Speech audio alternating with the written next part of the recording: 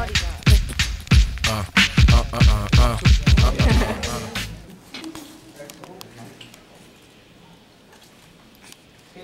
my name is McGray. I am the teacher's assistant for AME MUS 303. Sarah Hinches, Dr. Sarah Hinches, is the professor. I'm just kind of following her lead this semester. I took this class as an independent study a couple of years ago and did really well. And she chose me to be the TA for this class, and this was one of the main events we wanted to try and gather everybody for and have as many people participate in.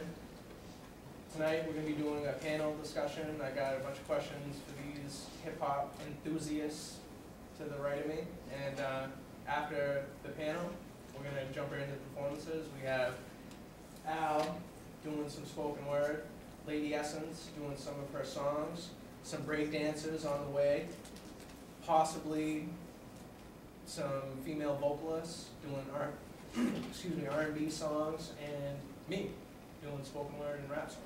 So, buckle in, about to kill it. All right, I got a couple of bios here. I'm gonna read Al's and Lady Essence and let Ben, who is Lewiston's biggest hip-hop head, give his own bio. Sarah Violette, also known as Lady Essence, began rapping in '02 at the age of 13 in Portland. Her first album, Right Now, was released in the summer of 2011 to warm reviews. She has recently released her second album, An Unseasonable Spring, and has already begun working on her third project. Damn, girl's busy. Her partner in crime here this evening that's going to be helping her perform is Christina and TG. Alright, she is a singer-songwriter based out of Portland. She began singing at the age of 17, joined the group Ill Natural shortly after in 2001. Ill Natural was critically acclaimed, and the group was even featured in a mainstream hip-hop magazine, XXL. It's like one of the biggest hip-hop rags in the country. Christina has since gone solo and recently released her debut album, Beginning Again. So, let me get a hand for Lady Essence and Christina.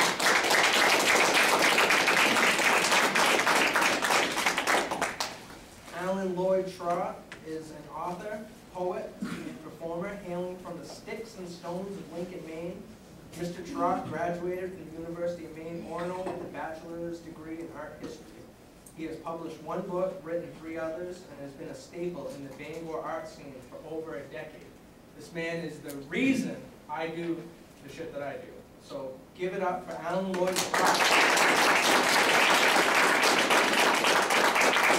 And Mr. Benjamin McGray, please let this crowd know who you are. I'm Benjamin McGray.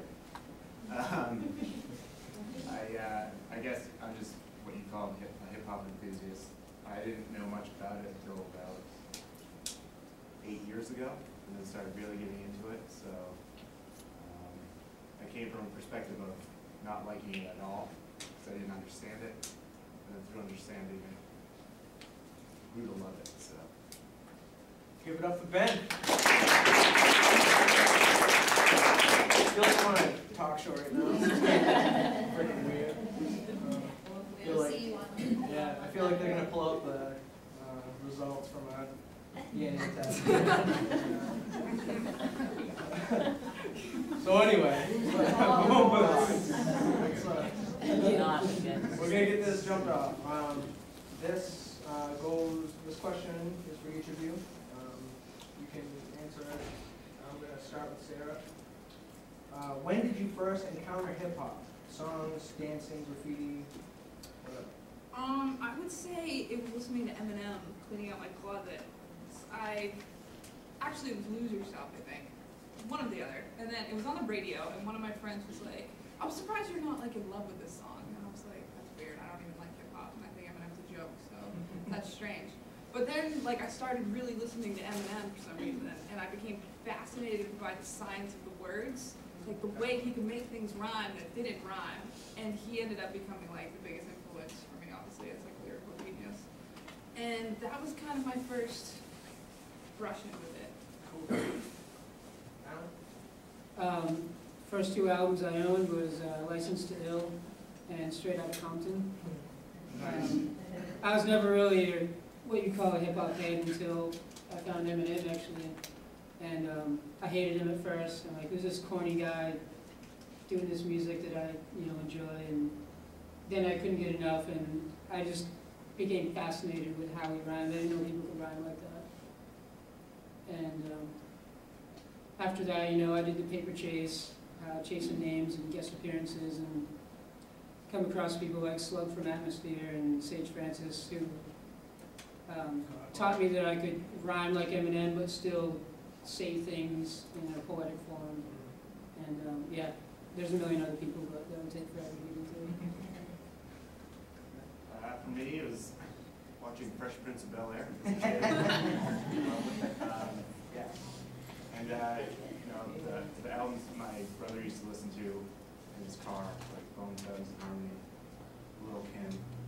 That's the first time I heard it. I didn't really start listening to it though. Probably my freshman year at Husson, with my roommate introduced me to the Roots. It was really the first group that I grabbed, turned me on to that stuff. Nice. I actually, it was like birthday or Christmas one day. I can't remember what it was, but the first CD I bought was Ice Cube. That's the like, yeah. It was probably not something I should have been listening to at the age I was, but it went into my giant CD Discman, which was like one of the ones that you hook up in your car back. It goes way back. But that was the first CD that really like got me into hip hop. I'd always like kind of heard it around with like my uncle who listened to like NWA and Public Enemy and whatever, but nothing like really grabbed me until I started hearing like these stories and these graphic images being spit out of my speakers. It took on a life of its own basically, and turned me into a little hip hop monster. Okay, what kind of effect? Well, yeah, we kind of went over that. So, how much do you listen to hip hop now, Sarah? Is it like older, newer? I listen to it a lot less than I did. And I do that because I feel like if I listen to rap too much, I'll get too much into a box when it comes to songwriting, and I'll forget that there's other things I can do that are outside the genre. So lately, and especially with the last album that I just did, it was more influenced by British pop than rap. Wow. Which was, yeah, like Florence and the Machine, Ellie Goulding, Birdie, like just British female vocalists for the most part. So now it's a lot less, but when I was growing up, from ages 13 to, 20, I would say, it was like nonstop. Yeah. So was it like old school stuff? Were you listening to like new stuff, or? It was mostly modern. I mean, Tupac and a couple others were really the only ones that were old school that I really got into. Yeah. But for the most part, it was like Joe Budden, Atmosphere, Brother Ali, Greaves, underground eclectically. Yeah. But even when Drake came out, I got really into that too. So it was hard not to. It was, yeah, especially with Say What's Real and like, yeah, all that stuff. So it's an eclectic array, I would say. Cool. For like 10 years, I listened to pretty much nothing but hip hop. But last couple of years, I've kind of backed off a little bit. I listen to a lot of Sad Bastard music, and I like that a lot. But I always come back to hip hop. That's my homie, and I owe my life to it, and I'll always come back to it. As long as there's good MCs up there. I mean, pretty much all the time.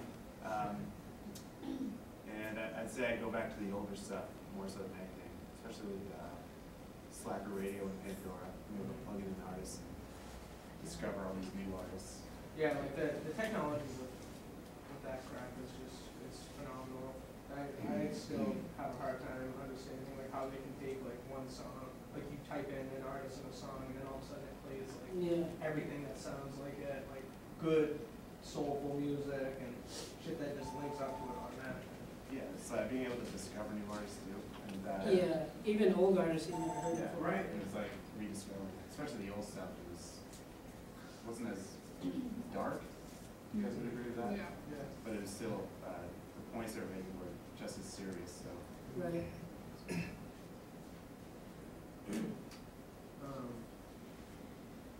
Do you have any local preferences or like favorite artists, groups from Maine, New England, besides yourselves? You can't name yourself. I mean, you can, but like, could you share any other artists? Yeah, definitely. I would say OZ.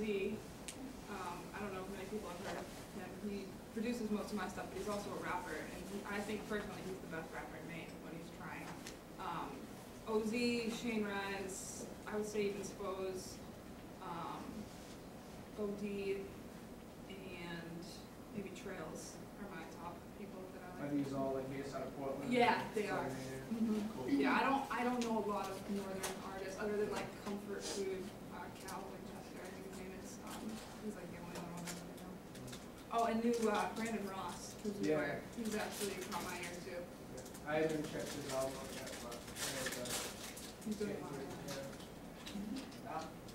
I don't know a whole lot of local Maine hip-hop people. It's hard to get names when you live in a circle where your other friends don't listen to what you listen to. So you don't get the random guy that's like, oh, you gotta hear this, you gotta hear this. I think it's kind of tough up here to hear non-national acts or whatever. I know there's a bunch of people around town that I've come across through my years of performing that can rhyme like hell, but they never get up and do it really. They just can rhyme, and once in a while they do, but I wouldn't necessarily say like I follow them because there's nothing to follow. Right. But there's definitely good talent out there. It's just hard to find for me at least. I don't know. You can't go into Pandora and search for Maine Local hip-hop. Maine Yeah. hip-hop, yeah. So I don't know. That'd be nice if we did have a subcategory someday. Yeah. Number one, McGray. But speaking to like where I come from, with Lewiston, I'll probably go with Mess, another guy named Palazzo. Because what they do, like if you're from Maine, you're trying to do like serious hip hop, you don't get a lot of street cred, or it's not considered legitimate purely based on where you're from. Because I feel like people wouldn't see people from Maine as having the same issues as someone from Boston or LA, New York. But what he's done is he's showing a side of Lewiston that like I don't venture into, that a lot of my friends don't venture into. Like he's putting a spotlight on that. So he's rapping about the problems in his community, and that's all that's really important to me, which I love about the guy. And, he's really good too. So. It's pretty grimy down there. Yeah. There's two sides. There's like the commerce side, and then there's like the police department, and then that whole area. Don't go there. It's real. So, Probably the realest town in Maine. It's pretty real out there. it's like right in the center. I won't perform there, let's say that. People are like, yeah, I got a show in Lewiston. I'm like, can't make it. There's something coming out that day.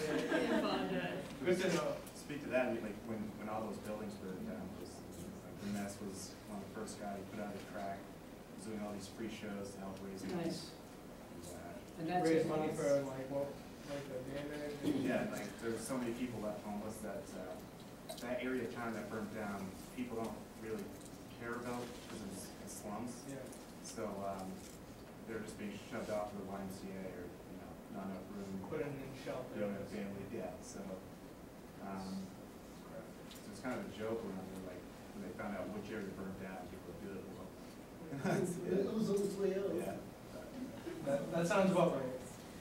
But that's incredible that there's artists over there, even in this area, that would think enough to be conscious. I think that's a really important point. Is the origins of hip hop was I think it was straight out of Brooklyn. It came from house parties. It came from just rocking a party, and but these were socially conscious like efforts. they were helping the community, they were putting money back in, they were getting people together to have a good time instead of going out and doing whatever you might do if you weren't there, just. Spending money elsewhere. Right. I think hip-hop nowadays is seen as, you know, just rap music, but it's the 4 or 5 elements, however you want to look at it. And I think it does come back to having the social conscience to help the community and not perpetuate the cycles again and again, but to talk about them so that people go, oh yeah, maybe I should stop doing that, so you know. Right. So I think that's awesome that he did that. I think that's pure hip-hop. Yeah, that's the thing, like it started out as really localized, about your community. It wasn't, you know, you think about it now, it's commercial hip hop, it's more about how much money they make and how they spend it. This was all about what's going on around me, what don't I like about it. Yeah. They're not letting me do all these things. We don't have money for the arts, so we're gonna take what we have and make art in the face of that. It's interesting though, because it's like that with everything now. It's not even just hip hop, where it was about like food used to be local, farming used to be local, medicine used to be local, and everything has become a series of mass production that loses quality. Everything's Walmart. Yeah, everything's Walmart, and that's exactly what's happened. Not just, it's sad that it's infected hip hop and music in general. I mean, every genre it's happened to, and it's kind of interesting when you guys mentioned all that community stuff, that how much is really happening in the bigger picture. It's the power of like local force. You know? Exactly. When artists and I think when groups get together to form that kind of that powerful structure, it only affects, you know, everybody who is influenced. Yeah. So, okay, what kind of influences do you see in today's culture, whether it be like pop or something similar that's connected to hip hop? I read that question and I was like, what does that mean? How do I explain that? I don't know, in pop? Well, because maybe not pop, but I was gonna say hip hop has become a part of pop in a way. But I guess the biggest thing for me would be someone like Macklemore, who has taken like a social stand against something like homophobia or white privilege or something like that, like something almost academic, and infected pop culture with social equality, Yeah. essentially. So I guess that would be my biggest example in today, is having an independent artist with no major label backing him other than Jimmy Iovine, right. and blowing up based on a conscious lyrical effort.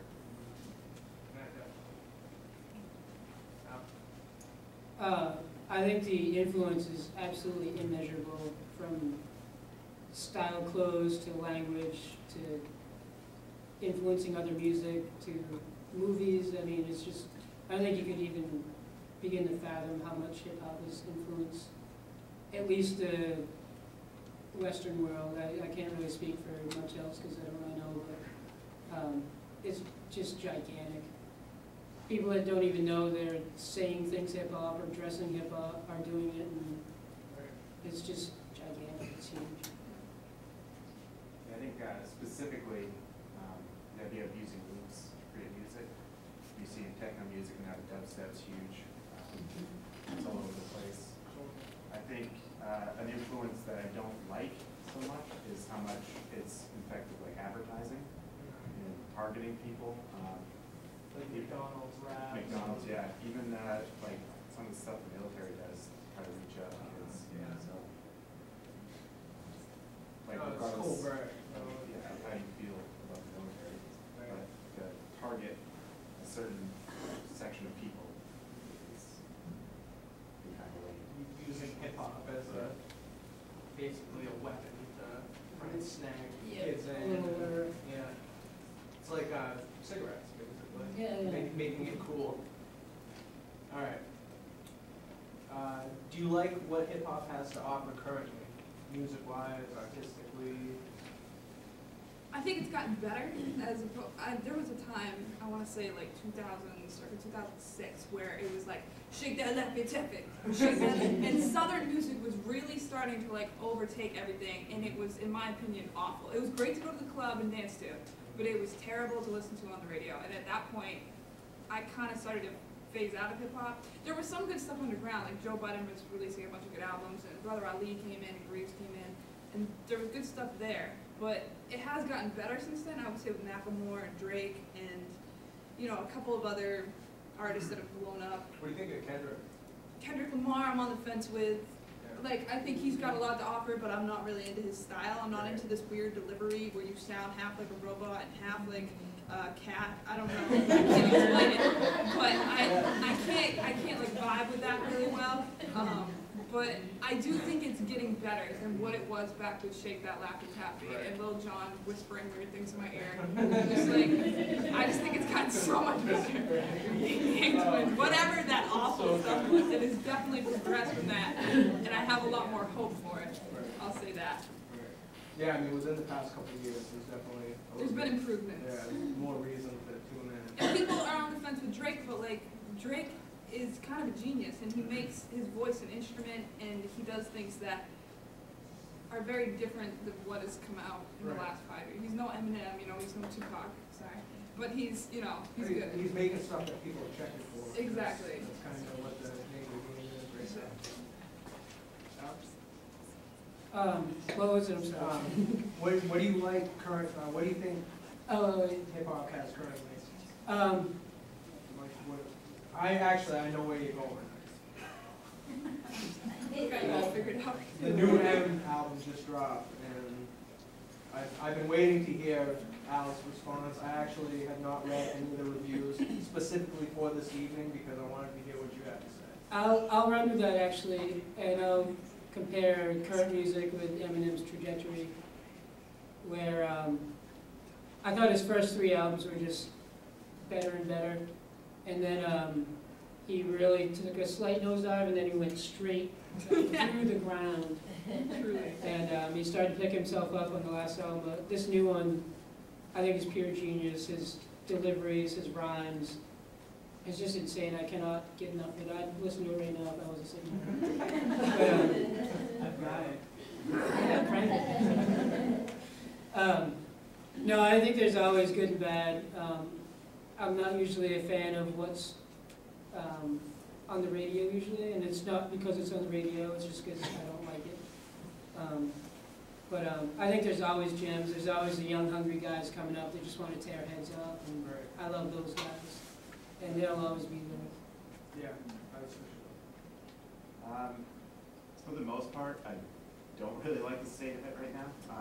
There's obviously artists out there that, just based on what I look for, not really that impressed, but like I said, like the Roots are still making music, Common, those types of guys. I think if there's a shining light, it's probably Lupe Fiasco, who has the message and the record sales, more so than those other guys.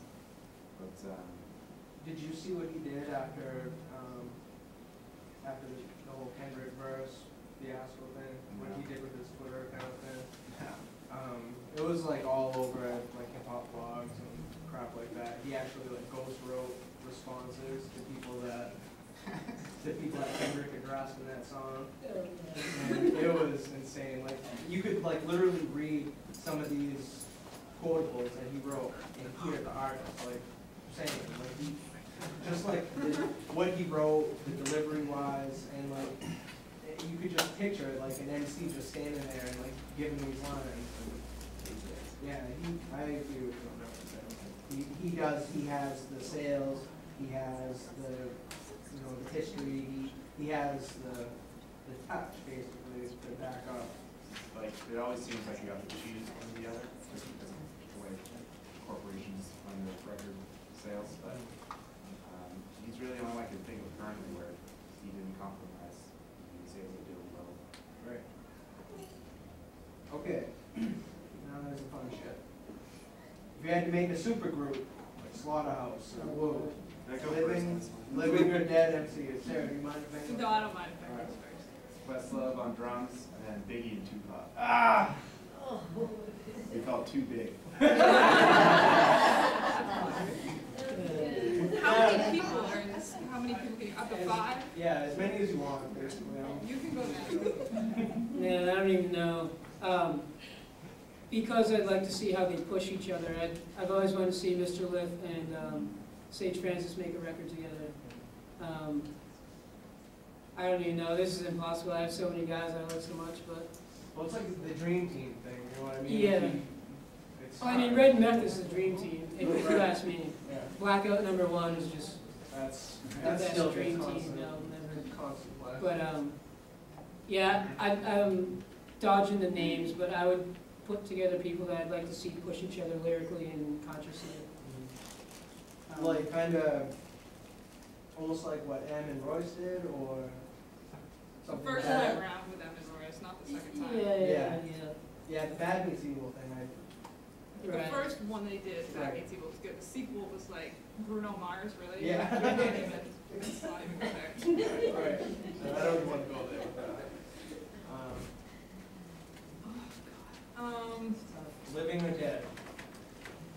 Goodness gracious, that's a tough You question. have a huge, You're way. yeah.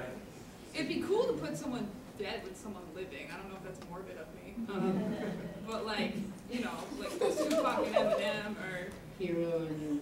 yeah, or like maybe Big Al and Eminem, because they like influenced. Well, Eminem was so influenced by Big Al, or maybe like putting two groups together, like the Roots and Slaughterhouse might be kind of cool to me. Yeah. That's all I got. I'm not very good at this game. I always thought that Pac was probably the better performer and the better overall artist, and Big was the MC. Yeah, rhymes and flows for days. Yeah. Yeah, I agree with that. Like lyrical delivery and destruction of anybody that came near him. It was off the chart. Mm. And when I wrote this question, those were the first two names that popped up, but then I started thinking about like people that are out now, and like Ortiz and Budden, and like people that have like the same kind of just to them. Crooked Eye. Yeah, basically the Slaughterhouse in general. But yeah, like I had a hard time with this one too, but I kind of went with Pac and Big, and basically anybody living that I listen to now. You could throw in Tribe or whoever. Okay, top 3 albums. Influential or just like Just top your three? favorite 3. Probably Tupac, Me Against the World, Eminem Show, or any of his first 3 albums, really. Any of those first 3 could be in there. And then for the last one, I'd probably do Atmosphere, either Lucy Ford or I can think that shit Gold was. So those are my 3. First and foremost, Sage Francis Personal Journals, and then it's really tough. Probably the Eminem Show, and I gotta go with Straight Outta Compton, I guess. Can't help it. It's been right by my side my whole life. So. Right, the go-to. Yeah. Probably Game Theory by the Roots. Let's Get Free by Dead Prez. And 36 Chambers. Oh God, Yeah. it's hard to beat. Yeah. That's in my Chambers. top 3 too. I have 36 Chambers, Like Water for Chocolate, and All Eyes on Me. I mean, just the desire that you could hear in every one of his tracks on both discs, really. Like, I mean, Yeah. it didn't matter. Like, I think you could hear the sweat pouring off of him in prison. Like, you could literally, like, when you put on those albums, you know that this guy was going through shit, and like you knew that everything he wanted to say just it happened so organically. Like I read a couple of things about his recording. Like he would literally go from track to track, like just Dre giving him beats, and he would do one takes, and like you've recorded, so you know how Oh yeah. freaking It's difficult. exhausting. Yeah, Yeah. that whole process is Overwhelming. yeah. Okay, so top 3 tracks. Can I just start with this? Tracks. How do you All right, narrow down 3 tracks in hip hop? I'll go first. My Summer Vacation, which is off from the Death Scripted album.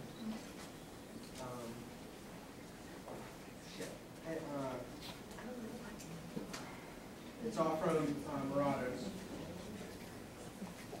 In case someone, I can't remember what it is. It's off from Marauders. So basically, that album, that should be my top 3, but I can't remember the name of the song right now. Must be a really good one. It is.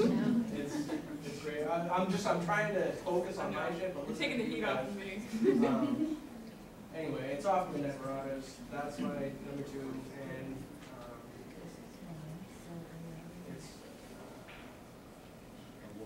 common. No, it's not a war tour. That is a good one, though. And Ben, you're gonna have to take over. I can't even remember my shit right now. Yeah, I should have wrote down my answers.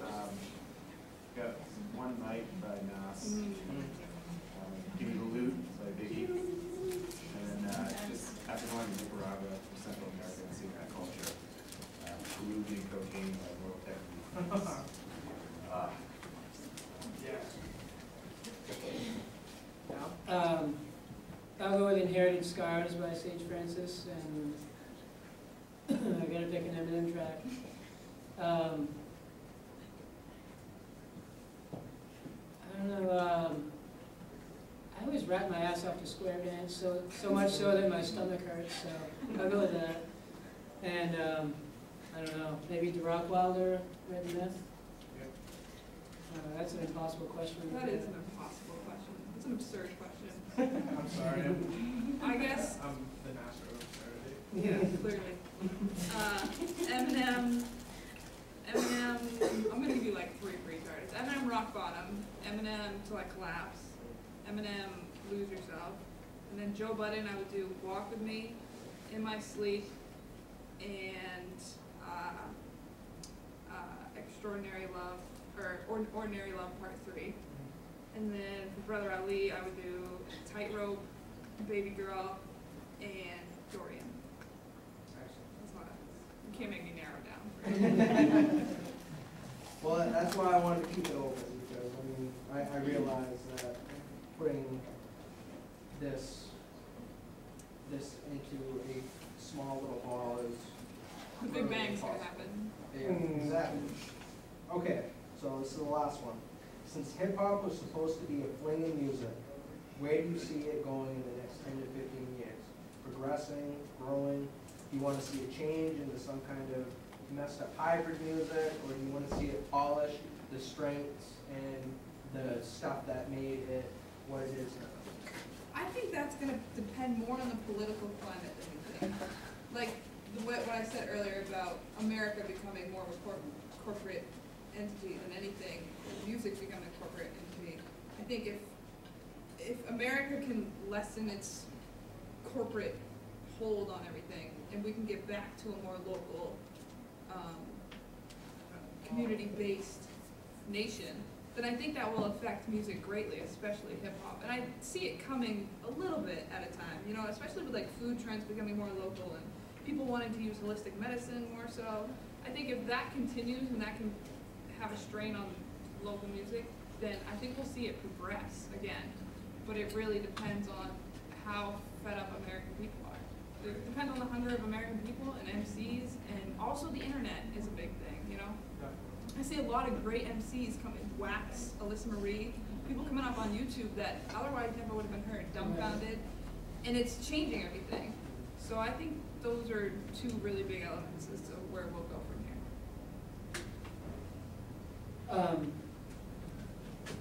here. Where I would like to see it go is kind of what you were talking about, the political climate.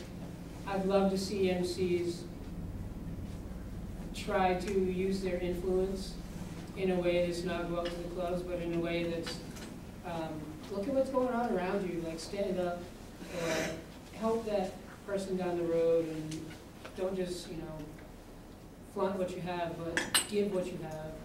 I would love to see hip hop stand up and be a big brother figure instead of letting Big Brother crush down on us.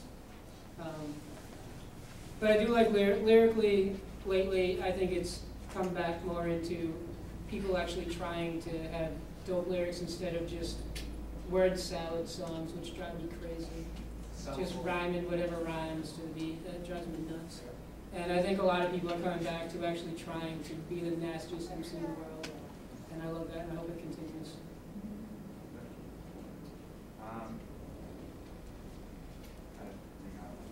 I see it going along its current course. I don't see it going anywhere, obviously. I think it's going to be just saturated with a lot of the hollow music that you hear as far as record companies putting out what sells. And the image they want to project is definitely selling right now. It's definitely a negative image. I think that they're going to continue to push that.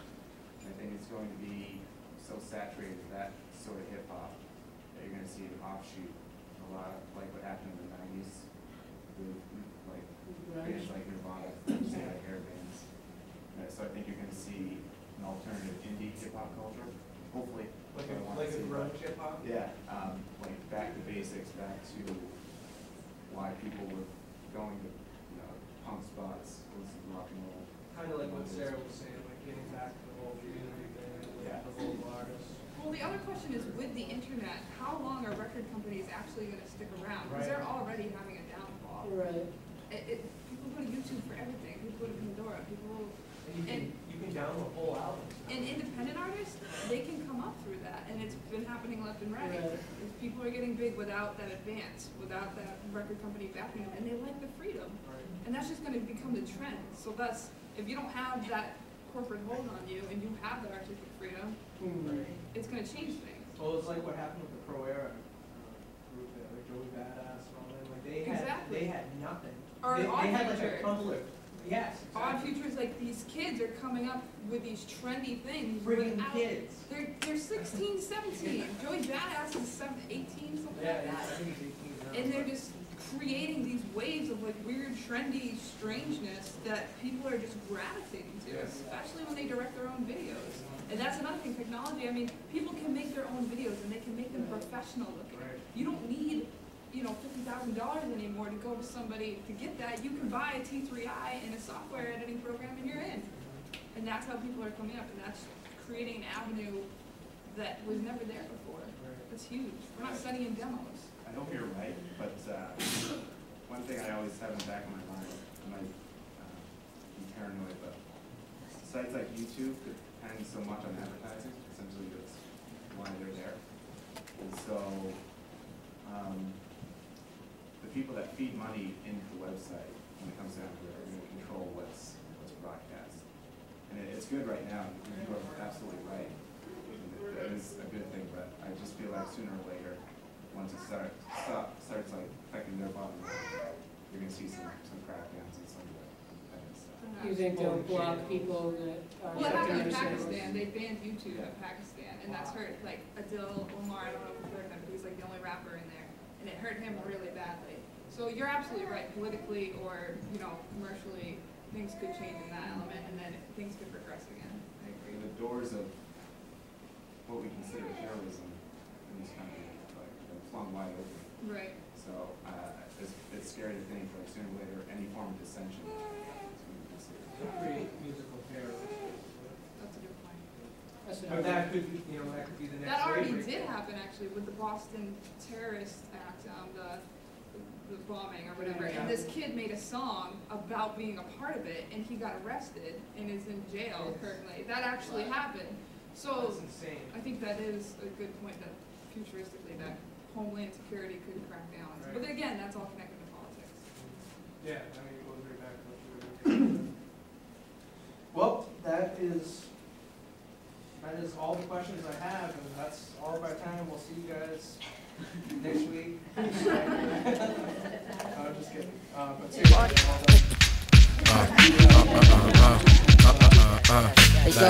Yes, yo, I delete.